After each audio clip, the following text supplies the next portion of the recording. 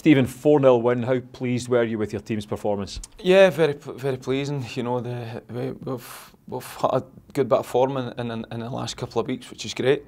The boys are implementing all the things that we've done for the start of the season, which is great, and it starts from the hard work and the dedication and buying into the kind of ideas that we're then giving them. You can see they're playing with a wee bit of freedom, but their work rate's been terrific. You know, they're desperate to win the ball high up the pitch.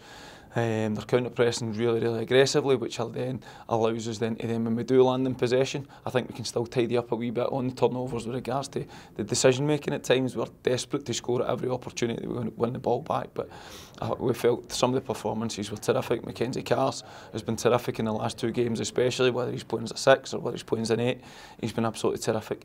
Adam Brooks playing off the side there as well, something he's not done very often this season, and again he was absolutely terrific. And Joey Dawson again comes into the side after 2 really important goals in the game before, but collectively the boys are fantastic, so we're delighted. After the real highs of that derby win and the great experience for your players playing at Celtic Park, how important was it that they didn't let the levels drop? It's really important, Jerry. You know, good teams are relentless in everything they do, whether that's the way they pass the ball, the way they move, the way they defend as a unit. And that's one thing that at first team level that you can see our first team are absolutely relentless since the managers come in every aspect. So we try and play very similar, as people can see. But so you can see that we asked them that question, what type of side are we before the game, and that's the answer we got. You know, but we're not surprised by it because we're lucky enough to train with the boys every single day. We see what they're capable of, and that's the reward of the hard work that you get during the week, is the performance on the Saturday and game day, which is terrific. Another game coming up in a few days against Broomhill on Saturday. Do you sense a kind of a real determination in the boys that when they're playing well, the goals and the points keep coming?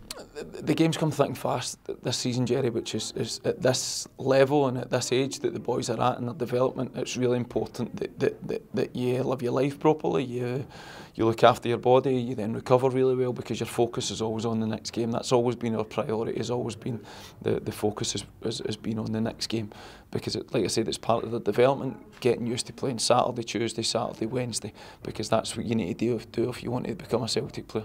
You must be prepared to put your body through some real pain just to get the performance that the fans, the supporters, the staff and your teammates then deserve. So they do that, and again the game on Saturday against Open Goal is going to be a really difficult game. They're a good side, lots of very good players, they're well coached, they're well drilled, so it's one that we'll go to full of confidence as we always do.